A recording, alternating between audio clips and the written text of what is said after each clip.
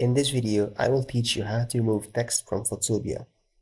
So first, let's go and upload the picture that I would like to work with, should be this picture here. And here we got the sentence, travel while you can.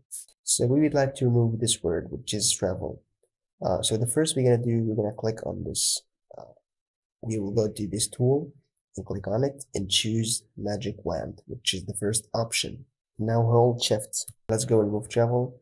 So click on TRAVENL.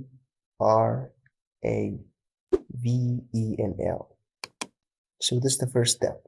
Now the second step here, go to select and then go for modify, choose expand, and here make it on 15 and click OK, and then go for edit, choose fill, and make sure to make the fill option on content aware, and then click OK.